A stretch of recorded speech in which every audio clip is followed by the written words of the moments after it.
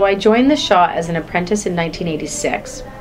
And at that time, of course, there was the main building. So the production center that we're sitting in now was not even there. We would have been sitting in a bus parking lot. So it was just the one building. We were building our sets in behind the stage. The props were built in this building as well. It was a much different building physically. We had the Royal George by then because we acquired it in 1980. Christopher Newton was, 6 years into his tenure by then as artistic director, so a lot of the tumultuous relationship he had with the board and with the town was, pretty much smoothed out, although there were a few instances here and there, but for the most part, people were getting along famously by then. And it was a relatively small company then. In the late 80s, we'd just done our production of Cavalcade, which was a big production in a lot of ways. Physically it was big, but it was an important one. This particular Noel Coward play had not been done for a long time.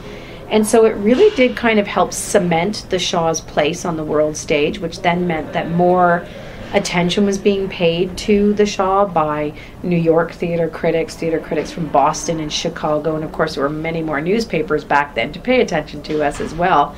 So that's a little different than it is nowadays. But people really started to pay attention to this Shaw Festival and Christopher's work.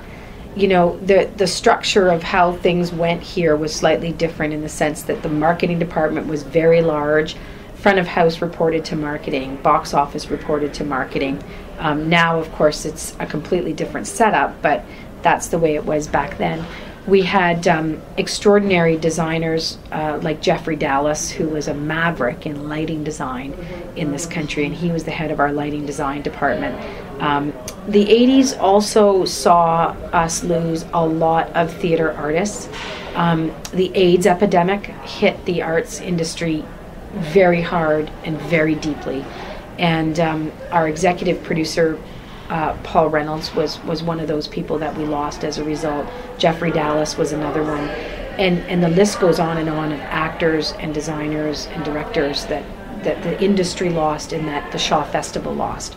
So it was a difficult time internally, because this is a kind of industry where you don't just work with people, you work for people, your work is about people, and you get to know everybody, and it is like a family here. And there are a lot of people who take issue with that because they don't like that notion of family, but it is here at the Shaw Festival a family. It can be a very dysfunctional family at times, but it's a family nevertheless.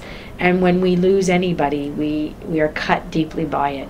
And certainly in the 80s, around 1986, 87, when we were losing a lot of people to this terrible disease, and so much was unknown about it too. It was a very polarizing disease because there was so much unknown about it.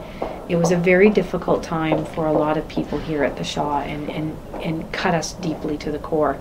But as theater practitioners do, we rise above and we move on and we persevere and we forge ahead. And I think we were doing some of our most extraordinary work at that time, and we continue to do extraordinary work. But the Shaw has grown quite a bit.